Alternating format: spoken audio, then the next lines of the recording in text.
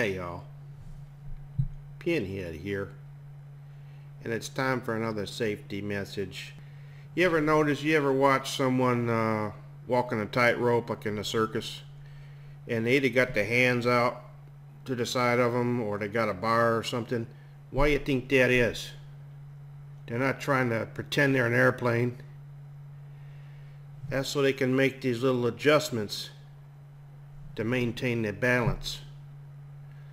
So the first part of this is when you're walking out there back and forth to your car or to the bus, and you know it could be slippery, don't walk with your hands in your pocket, and don't carry a bunch of stuff that you don't need to be carrying back and forth.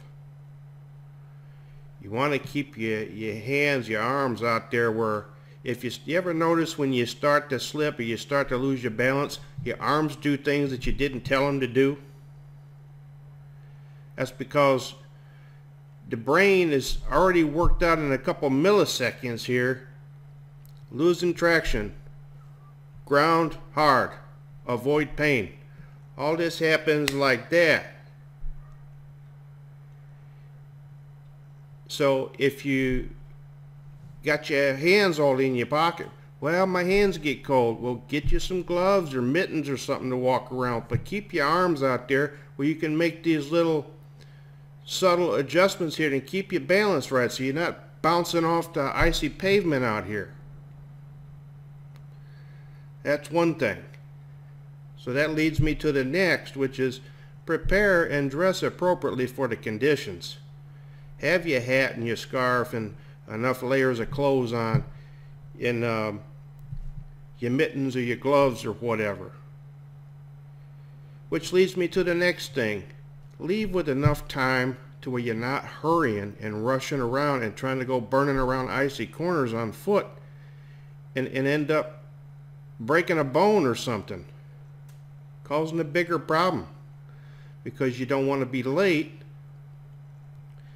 and you didn't give yourself enough time to get your stuff together and get where you need to go. And the last thing about this is use the tools that were given to you. If you got shoe grips, everyone should have them, and you're regularly out there walking around on these conditions, use them shoe grips.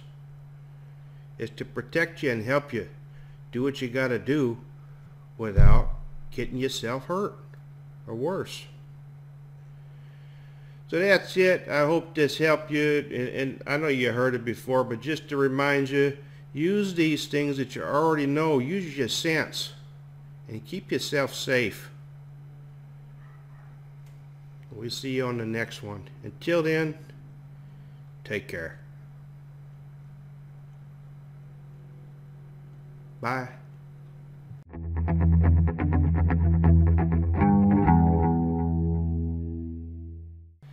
I know what some of y'all are thinking. Somebody that works on the team here, you see them as representing the company, and you think maybe, well, the company is just trying to save money and these things cost money, so it's all about the money.